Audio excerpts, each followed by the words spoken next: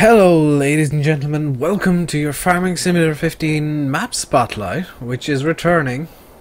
More on that later. Actually tomorrow you'll find out more on what's going on. This is, and I'm back in my normal save file, yes, or my normal mod folder. This is Nickersons Farm, which if you played Farming Simulator 2013, you'll know is a Chris 7710 map, and you'll be asking, hey, didn't he quit modding? The answer is yes, he did. WBF came along, presumably with Chris's permission, and converted Nickersons Farm to 2015. And I gotta say, he did a pretty good job of it. So this is your main farmyard, your main grain farmyard, I should say. You can store your wheat, your barley, and your canola over here. You notice there's no storage for corn, or potatoes, or sugar beets. That's intended, there isn't supposed to be any.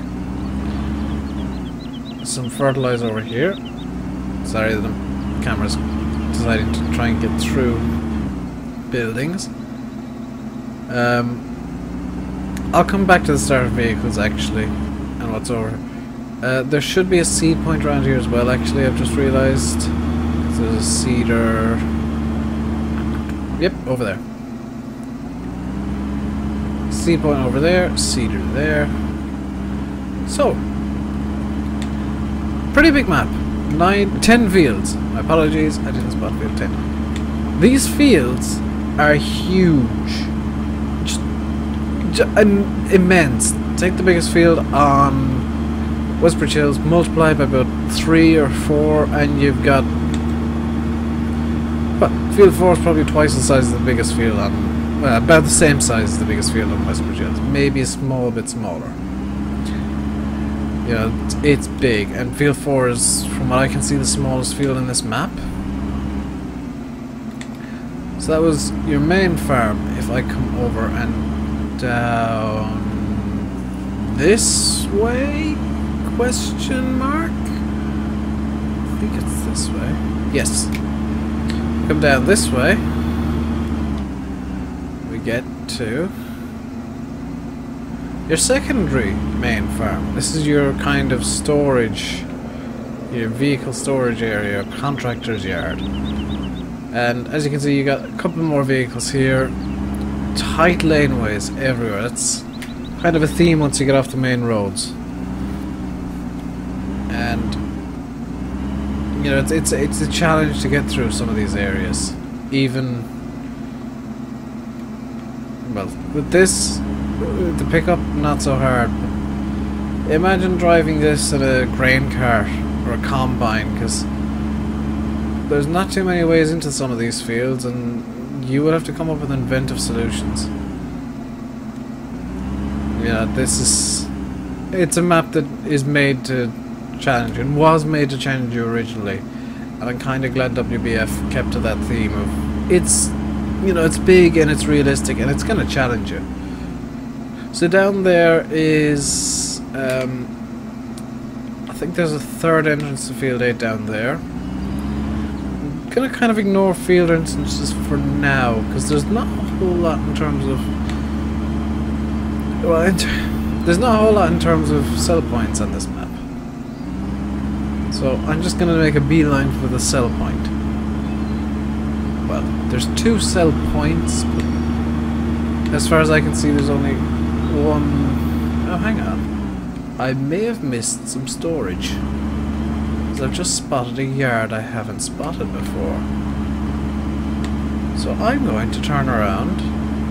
It's down the left hand side of the road, because that's the way the traffic works. Well done WBF for getting the traffic lines right. I didn't spot this before, but there does seem to be a second yard up here. Woodlands View Stables. Sell your straw and hay here. So, yeah, this is the extra yard I saw.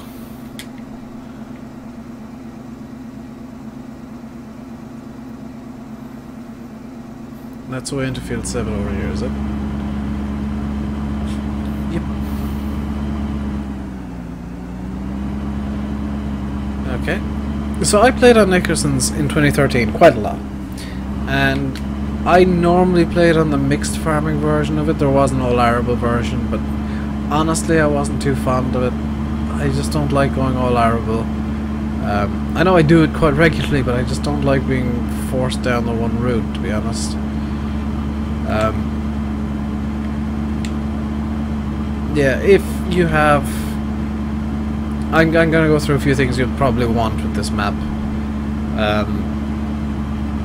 momentarily, because I think WBF screwed with the growth times, which may or may not be a good thing.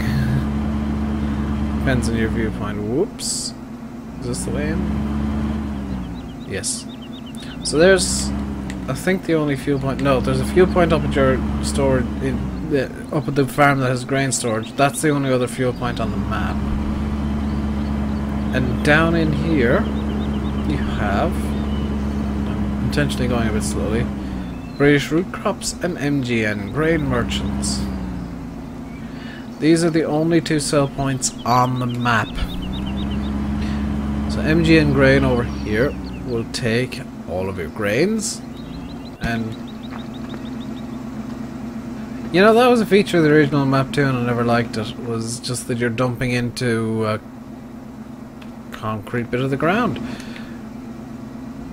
I kind of wish they put some sort of dynamic trigger down there. And here's British root crops, same thing going on there, you're just dumping into a flat ground area.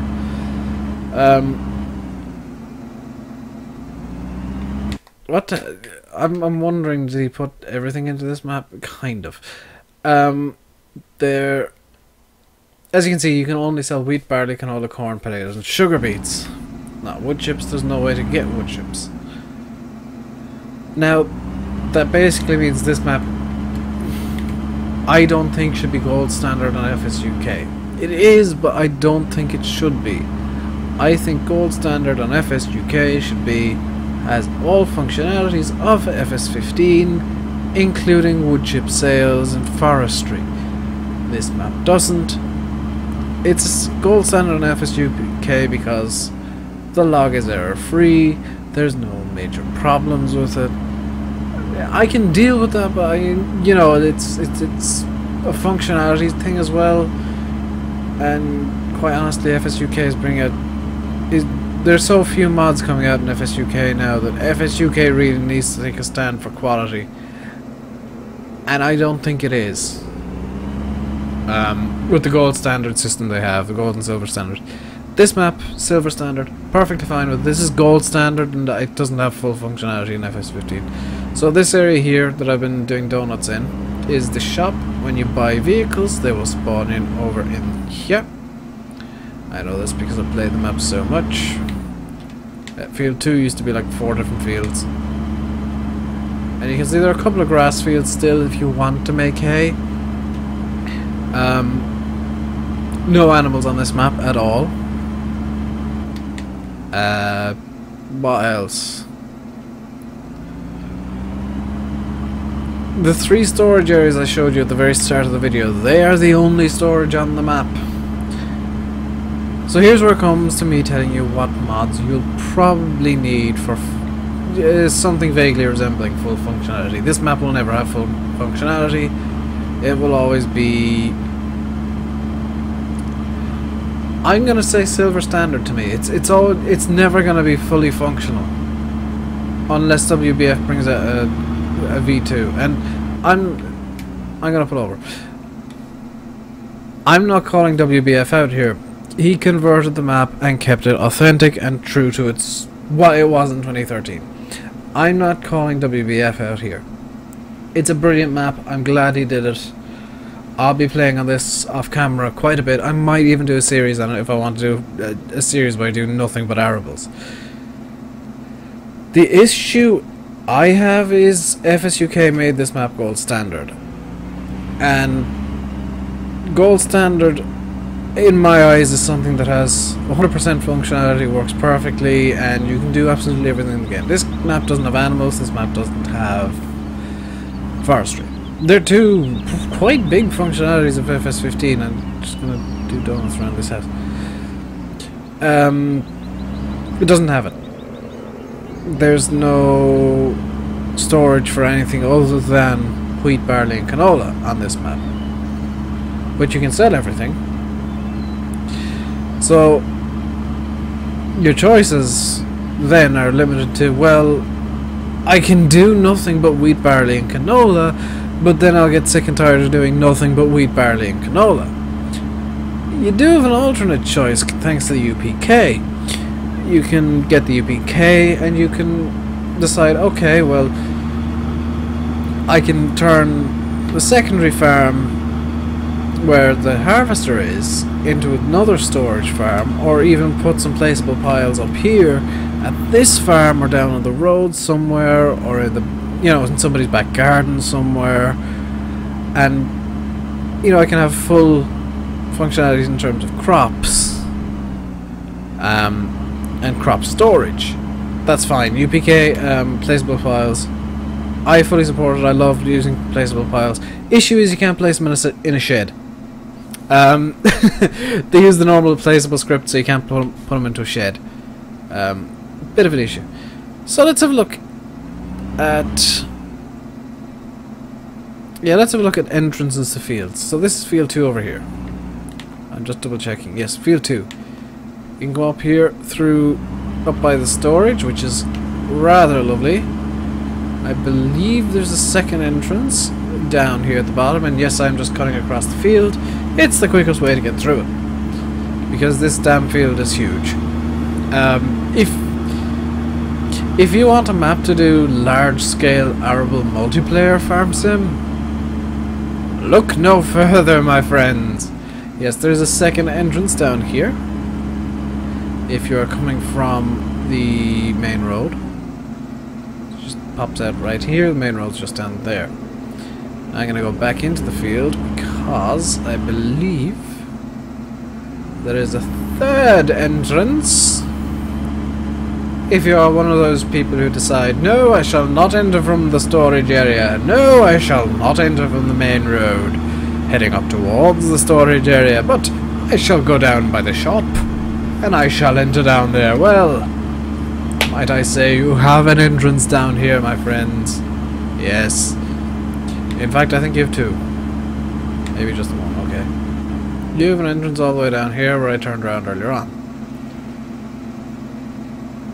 That's fine. There's the fields for hay down there. I'm not going to show entrances to them because by and large you're not going to need them. So, let's have a look for field 9's entrance. Okay.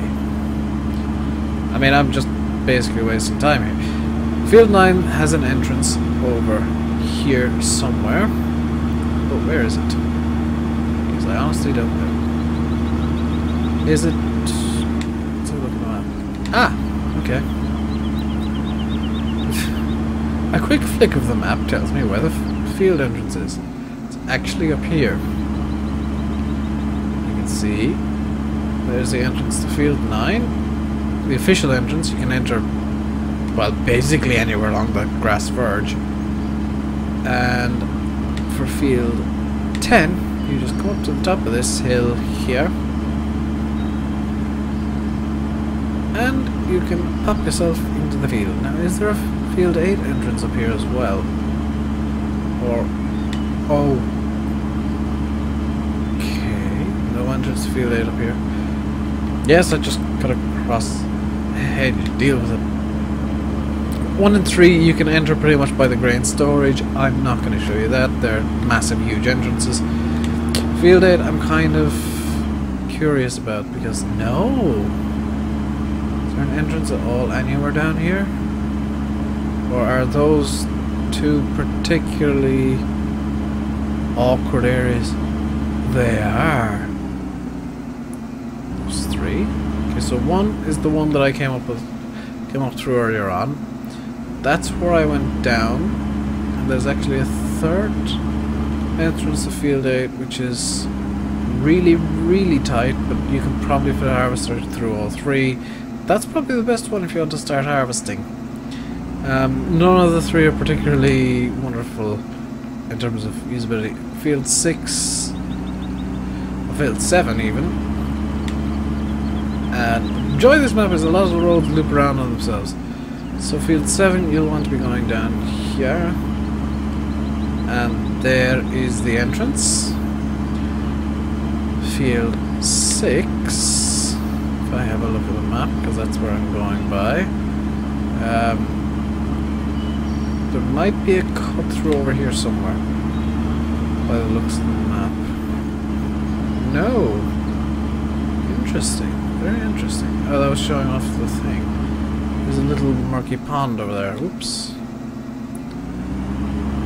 Field 6, by the looks of it, 5. I don't know how to get to that road. Ah, you come up through here. Whoops. By the looks of it, at least. You come up through here, and you're into Field 5. And does this road continue on? Yes, it does. So if you continue on down there, you're into Field 6. I'm not going to drive all the way down there. Just for the sake of time, Field 6 is down at the bottom of that road, and Field 4 is at the end of this main road that goes straight through the middle of the map. Well, not straight, but mostly straight. So as for starting vehicles, well, the pickup isn't red, so that's a starter vehicle. You actually spawn right beside it, which is actually a nice little detail. Something that's been picked up from Chris's maps in 2015. WBF has done it as a bit, a kind of, I suppose, an homage, unless Chris 7710 was actually working with him on this map. I don't know if there are future versions planned that bring in, well, livestock would be nice. I definitely don't count a map as complete if it doesn't have livestock, so I don't count this map as being complete, to be honest. But if you want just arable farming, good map. Actually, probably not so good if you only want to play it single player, because it is quite huge.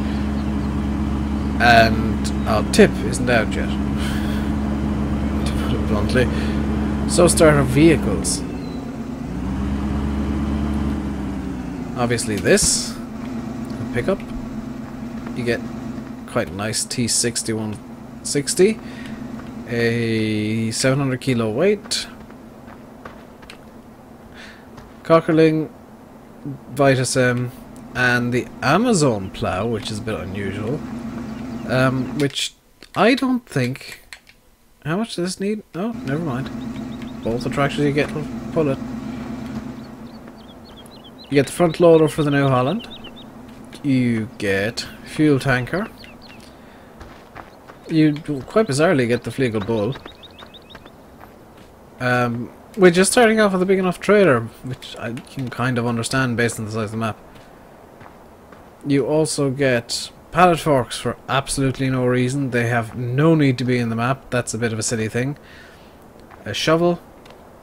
And a bale fork for kind of the similar reason to the pallet fork. If you make bales, you'd be using an auto loader, really. You also get the Case IH7130 axial flow, a suitable header. This is the one that doesn't have its own header trailer attached, so you also get the bitchy camera. The TAM Leguan Quattro 40 for the 40-foot header, presumably. You also get the Case IH Puma 160 CVX and another 700 kilo weight. Was there more back here? Because I can't remember. Nothing in there. Anything hiding in here? No? No? Let's double check the garage. T6 Puma On front loader, bale spike, pallet fork, universal bucket. I covered everything in 20 minutes exactly. Wonderful. Gotta leave it here. This has been your Farming Simulator 15 map spotlight of Nickersons Farm, whose name I didn't almost forget. Leave your comments below, and WBF, if you're watching this, I am definitely not taking pot shots at you. I just voiced my opinions, and oh, the ducks. Where's the hunters? Because they look like decoys. I'm not taking shots at you. If quite honestly, I would say the same thing if literally anybody made this map. Even if Chris made this map, I would say the same thing. Whoops. Because I thought the same thing in 2013 when he did it without animals. Quite honestly, I always find that maps without like major functionalities of the game, like in 2013 animals, in 2015 animals and forestry, because forestry is now a major thing in the game.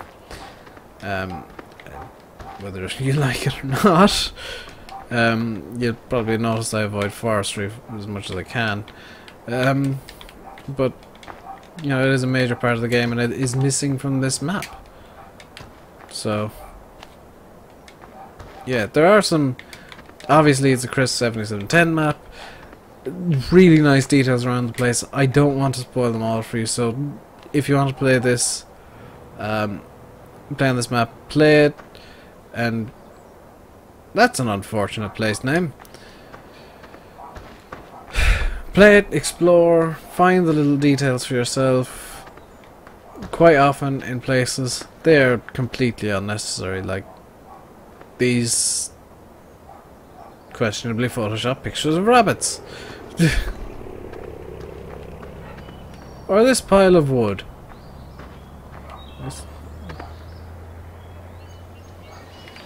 Or this saw. Or an axe. On some pallets. I can leave it here. Leave your comments below. Like I said, WBF, if you're watching for whatever reason. I'm not taking shots at you personally or your work. You did a damn fine job with this. Seriously, I couldn't do this. I hope any of my criticisms are constructive. I don't aim for them to be destructive. Stand in some smoke.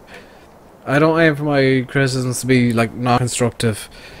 I think this map would actually.